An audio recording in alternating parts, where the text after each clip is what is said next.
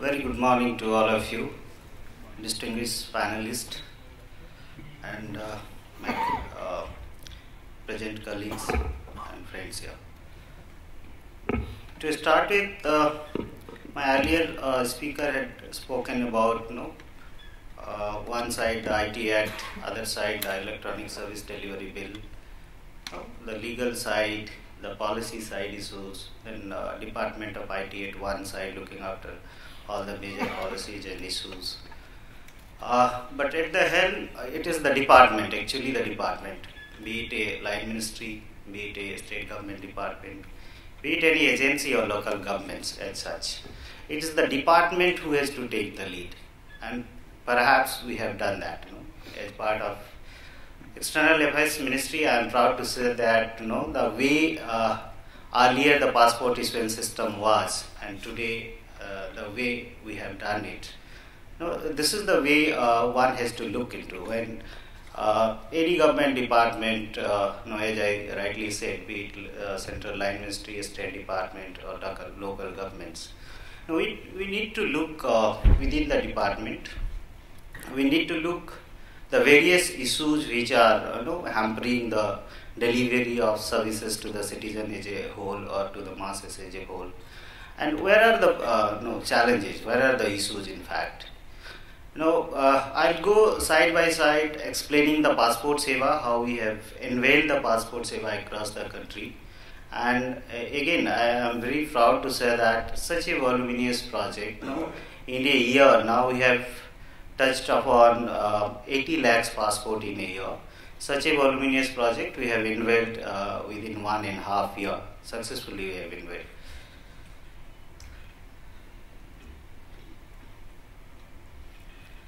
Now, before you look into your within the department, you need to see where are the gaps. Now, to realize that, to come out of those gaps, one need to have a focused vision. We had that in mind. When we started Passport Seva project, we had 3-4 things in basically in mind. One was the reach. Right after the independence, when we have started issuance passport in India, until maybe up to 2008, 2009, I will say. Till 2009-10, we had hardly 37 passport offices across the country. Now, such is the if the demand is growing, as I rightly said, in a tune of 80 lakhs passport in a year, how will you serve with those 37 passport offices? It was never been possible, and that's how we thought how to extend the reach. Such a limited office, such a limited locations, we can't serve such a huge demand. So then we started expanding the reach. Now, how do you do that? In government, you have limited resources, problem of funds, capital investment, and then we came out with a beautiful concept called PPP concept. And the beauty of the Passport Seva project is, till today, after unveiling of 77 Passport Seva Kendra across the country, we have not spent a single pie. Every investment has been done by our service partner. Now, what is that then we have paid? Then this model, like Mr. Rao was also telling, my earlier speaker, Mr. Mittal was telling, these are the models we have invented as such, but we may need to relook. Now, when we started Passport Seva project, we say that let keep the sovereign resource within our control, and then we paid the money for the sovereign resources like software, licenses, system software, licenses, and data center cost. This is the only investment as on date ministry has done. Remaining entire investment in a tune of 600 to 700 crores that is being spent by service provider. Now, how the service provider will get back the money? It's purely based on SLA. It's purely SLA driven. There are 27 tight SLAs. Now, your service assurance is confirmed. Your sustainability is confirmed because the service provider will be in tow to meet the service level because he has to get back those 600 crore money he has already invested for. Now, for that, the service transaction cost we have billed as part of the contract. So, every passport being processed by the service provider, and that too as per the contract, whatever the functions we have defined for them, mainly the non-sovereign functions, they will get a 199 rupees per passport per processing fee. Now this fee will continue to be paid over the next 6 year of periods. Now as I rightly said, probably if I personally say look into it, probably even the data center cost also we could have made part of the service transaction cost. But that's how the model evolves. You have to learn. Then I find actually after the implementation of the Passport Seva project that there was no question of investing even the hardware money what we have invested in the data center. That we could have built in the service transaction cost. So these are the probably learnings we'll gain from each of these nation mode projects, and similar is the case with the Passport Seva project. So as I rightly said, when we started we had 3 things in mind. One was the reach. Second was the transparency.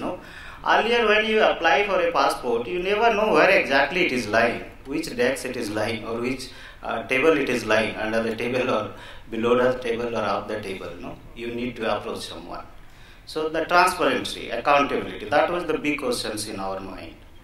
Then the third is the volume. As I rightly said, the demand was growing like anything. We have hardly a strength of 2,000 people in the entire Central Passport Organization.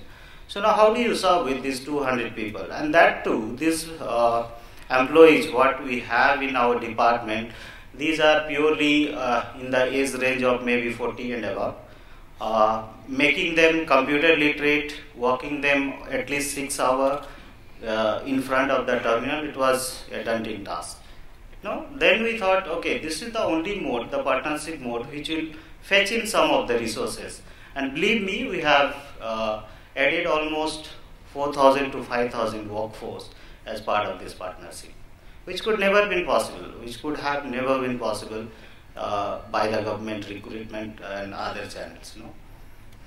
So these were the 3 things we have started the Passport Seva. This I have spoken, these were our challenges.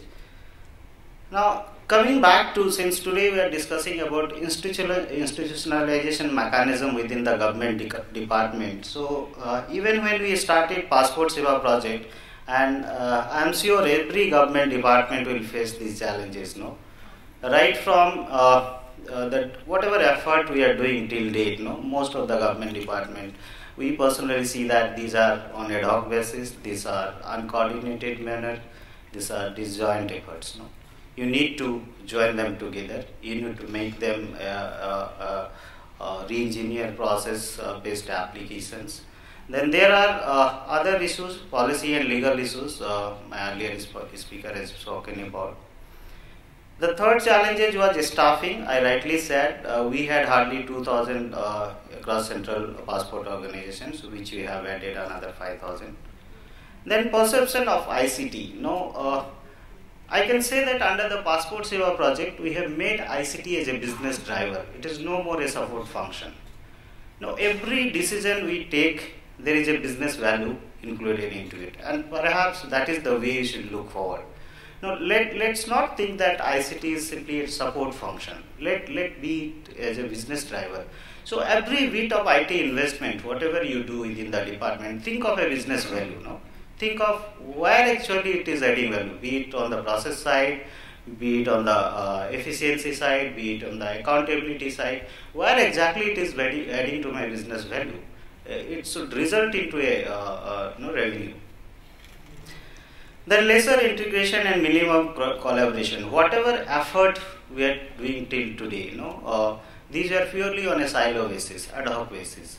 But today, after the complete revamping of the Passport Seva, after the complete re-engineering process what we have done, I can surely say that my database format, my database structure, it can be easily shared with any of the other government department. And even today, all the intelligence agency, all my missions and posts abroad, other agencies like all our immigration checkposts, they are accessing the passport database. So that is the way you have to look forward, saying that tomorrow going forward, I need to collaborate, I need to integrate.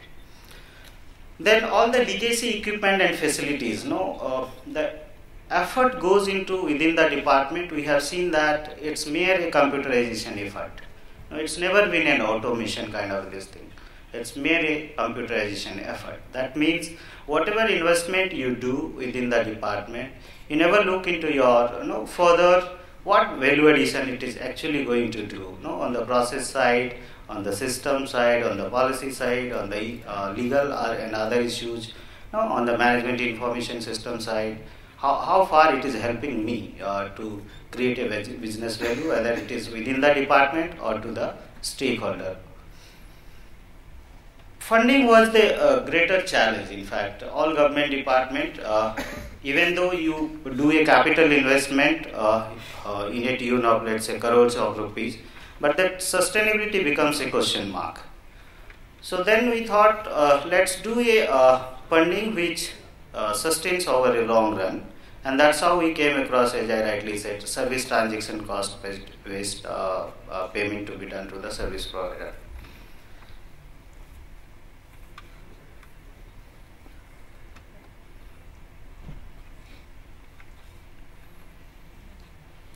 Now, these were my major stakeholders. Why I have captured this slide is, now every project, be it a vision mode project, be it your local within the departmental project, there are stakeholders.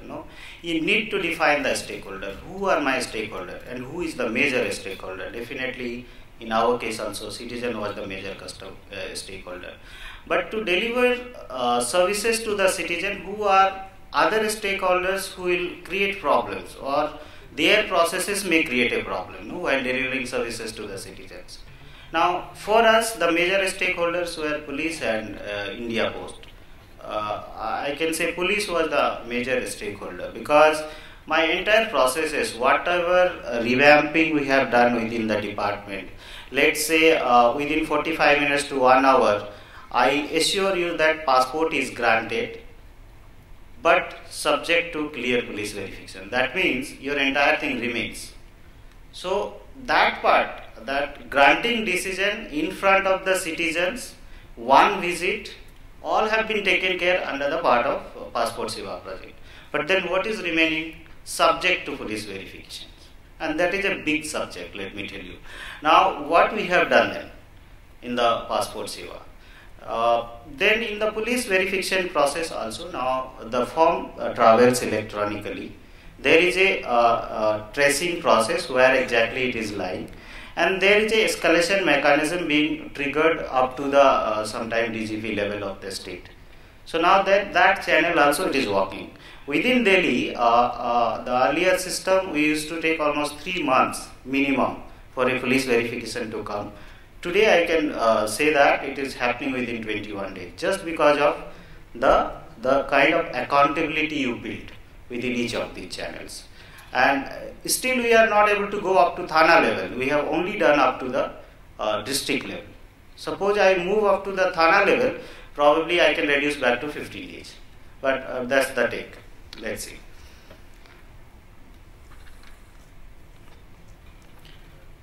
The other good thing what we have done in Passport Seva is you need to have a single visit. You need not ask the citizen to come again and again. You have to have a single visit. Multiple visits creates problems. All sides, accountability side, transparency side. So we have come out with a single visit phenomenon in the Passport Seva Kendra. I have spoken about we have created a business driver value from the whatever investment we have done in ICT. These are the things I think you can go across. Really, we have set a standard, how a project is implemented, such a huge and large mission mode project. Digital inclusion we have taken care of. Go green we have taken care of. This is one of the simple of the Passport Seva Kendra, which have come across. We have 77 Passport Seva Kendra across the country. These are the numbers. By itself it speaks. Some of the feedbacks from each kind of citizens we have here. Now looking forward, this is the last slide, let me spend 2 minutes here. Looking forward now, as I rightly said, when we are talking about inclusiveness or making it institutional, you have to look that it's not only within the department, how do you share your data, how do you share your information with the other departments. We have already started integrating with Aadhaar. Aadhaar we are already accepting as POI and POA. We are also doing seeding of Aadhaar in the passport database. And the third thing forward is we are going to do a real-time authentication with Aadhaar also. But as on date, we have accepted Aadhaar as a POI and POA. Then our next target forward is we will integrate 180 missions abroad we have, where we do passport-related work. So that is the integration we are going to take care. Police verification process we are trying to extend up to Thana level, but then we are dependent on other mission mode projects like CCTNS and all. If they come up fast, we are ready. No? From our side, we are ready. Then to cover the remote areas, especially in northeast state, we are coming up with another 15 passport Seva Laghu Kendra, because those are the states which are not yet been touched by the passport Seva. So we are now coming up with another 50 Laghu Kendras. This is the entire map. You can see here and there you will find passport Seva Kendra, so across the country. This is our website. One can reach to our call center. Thank you very much.